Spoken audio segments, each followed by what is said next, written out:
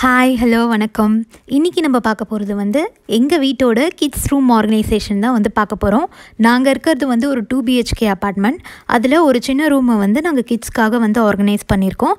So வாங்க kids room ஆர்கனைசேஷனை பார்க்கலாம்.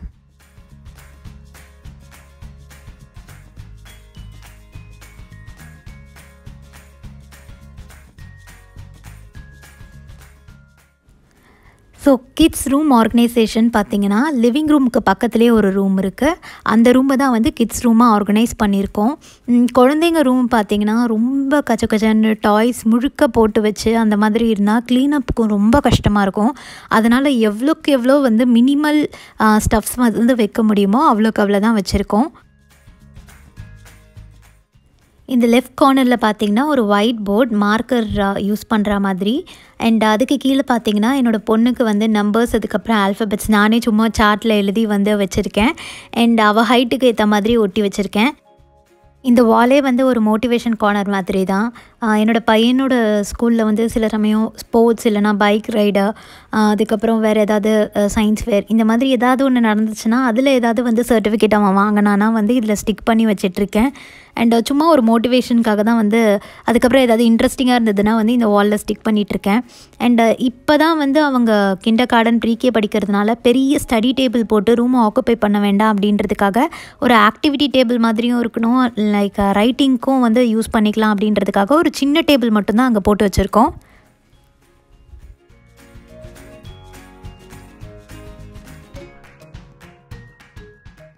காம்பேக்டாக அந்த கார்னரில் ஃபிட் ஆகிற மாதிரி வந்து ஒரு புக் ஷெல்ஃப் போட்டிருக்கோம். அதில் வந்து அவன் டெய்லி யூஸ் பண்ணுற reading book and writing book மட்டும் அங்கே இருக்கும். அதுக்கு பக்கத்துலேயே வந்து ஒரு டாய் ஆர்கனைசர் சின்னதாக வந்து வச்சுருக்கோம். அண்ட் மேலே டாப் ஷெல்ஃபில் பார்த்திங்கன்னா வந்து 2 மினியான் உண்டியல் இருக்குது. அது வந்து வீக்லி ஒன்ஸ் அந்த மாதிரி வந்து இவங்கக்கிட்ட ஏதாவது வந்து காசு கொடுத்து அதில் போட்டு சரி இப்போவே சேவிங் ஹேபிட்டை வந்து அவங்களுக்கு வந்து சும்மா சொல்லலாம் அப்படின்றதுக்காக வந்து வச்சுருக்கோம். அண்ட் நெக்ஸ்ட்டு ஷெல்ஃப் பார்த்திங்கன்னா அவனோட ரீடிங் புக்ஸ் தான் ஃபுல்லாக, ஃபோனிக்ஸ் புக்ஸ் அப்புறம் ரீடிங் ரைட்டிங் புக்ஸ் வந்து இருக்கும். அண்ட் அதுக்கடுத்து என்னோடய ஸ்டஃப்ஸ் கொஞ்சம் வச்சுருக்கேன்.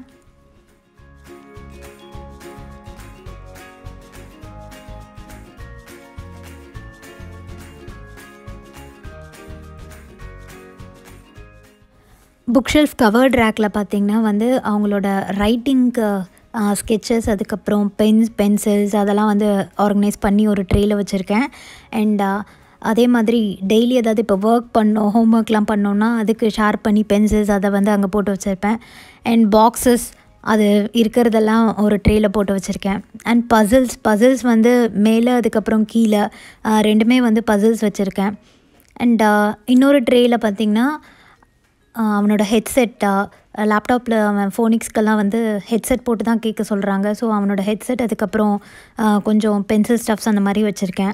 அண்ட் எல்லாமே வந்து நான் வச்சுருக்கிறது பார்த்திங்கன்னா ட்ரேயில் தான் வந்து ஆர்கனைஸ் பண்ணி வச்சுருக்கேன். ஸோ எடுக்கிறதுக்கு வந்து ஈஸியாக இருக்கும் அப்படின்ட்டு இதில் வந்து ஆர்ட் ஸ்டஃப்ஸ் வச்சுருக்கேன். க்ளூ, அதுக்கப்புறம் செலோ டேப், சிசர்ஸ் அந்த மாதிரி வந்து ஆர்ட் ஸ்டஃப்ஸ்லாம் வந்து இதில் தான் வச்சுருக்கேன்.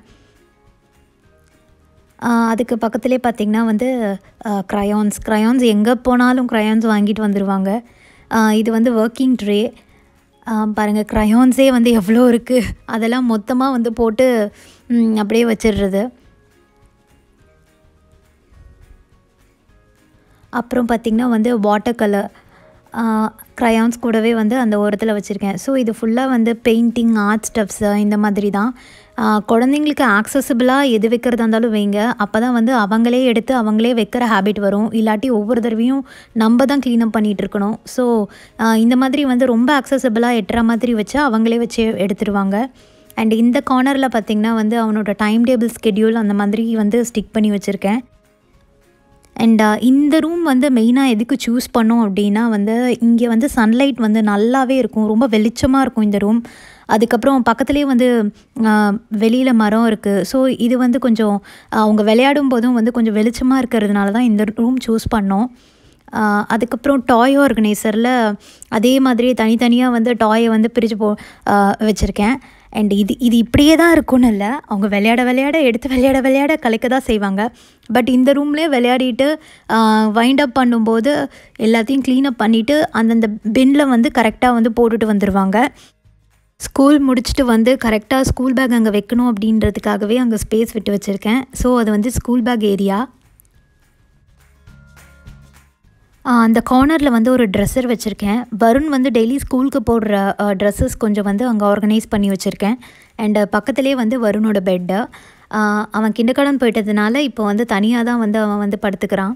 அண்ட் அதுக்கு மேலே பார்த்திங்கன்னா 2 க்யூட்டாக இருக்கே. அது வந்து ஒரு ஷாப்புக்கு போகும்போது எதேச்சியாக வந்து அது வந்து இருந்தது, அதனால் வாங்கினேன்.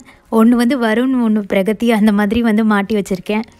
அண்ட் இது வந்து அவங்க கிச்சன் டாய் கார்னர். இதில் விளையாட சொன்னால் ஒரு 4 முழுக்க விளையாடிட்டு இருப்பாங்க. அண்ட் இந்த கார்னர் பார்த்திங்கன்னா ரேண்டம் ஸ்டஃப்ஸ் தான். பால், அதுக்கப்புறம் அவளோட ட்ராலி, பேபி ட்ராலி, அது ரொம்ப ரொம்ப முக்கியம், அதனால் அங்கே வச்சுருக்கா. அதுக்கப்புறம் இந்த பக்கம் பார்த்திங்கன்னா science project வருணுக்கு last week submit பண்ணோம் அது. ஸோ எல்லாமே வந்து இங்கே கொஞ்சம் அப்படியே ரேண்டமாக தான் இருக்குது. ஸோ பெட்டுக்கு கீழே பார்த்திங்கன்னா வந்து நம்ம நல்லா ஆர்கனைஸ் பண்ணி வைக்கலாம். அதுக்காகவே வந்து அண்டர் பெட் ஸ்டோரேஜ் பாக்ஸஸே விற்குது. அது அழகாக வந்து உங்கள் பெட் சைஸ்க்கு ஏற்ற மாதிரி வந்து ஃபிட் ஆகிற மாதிரி இருக்குது. ஸோ பெட்டுக்கு அடியில் வந்து ஸ்பேஸை வந்து வேஸ்ட் பண்ணாமல், அதே சமயம் வந்து ரொம்ப கொச்சன்னு வந்து அப்படியே போட்டு வச்சுருந்தா இருக்கும். ஸோ அதை அவாய்ட் பண்ணுறதுக்காக இந்த மாதிரி ஸ்டோரேஜ் பாக்ஸஸில் நீங்கள் தனித்தனியாக பிரித்து போட்டுட்டிங்கன்னா உங்களுக்கு ஈஸியாக இருக்கும். கிட்ஸும் எடுத்து விளையாடுறதுக்கோ இல்லைனா அதுலேருந்து எடுத்து யூஸ் பண்ணுறதுக்கோ ஈஸியாக இருக்கும்.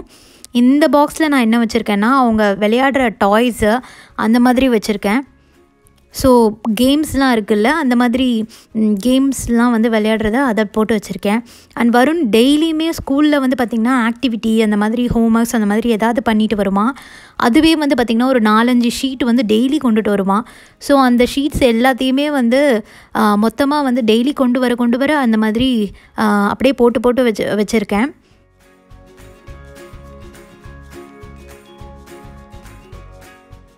அண்ட் அடுத்து பார்த்திங்கன்னா வந்து ப்ளேடோ, அதுக்கப்புறம் லெகோ, அந்த மாதிரிலாம் வச்சுருக்கேன். ஆர்ட்டுக்கு பண்ணுறது, பேண்ட்லாம் மேக் பண்ணுறது, அந்த மாதிரி வந்து இதுவுமே அப்படி தான். அதுக்கப்புறம் ஷேப்ஸ், ப்ளேடோ ஷேப்ஸ். இது ஃபுல்லாக பார்த்திங்கன்னா வந்து சைட் வேர்ட்ஸ் பிரகதிக்கு பிக்சர் பார்த்து ஐடென்டிஃபை பண்ணுறது. ஸோ இந்த மாதிரி கொஞ்சம் ஸ்டெப்ஸ் வந்து இங்கே வச்சுருக்கேன். அண்ட் பக்கத்து ட்ரேயில் பார்த்திங்கன்னா வந்து ஃபுல்லாக புக்ஸ் தான் வச்சுருப்பேன்.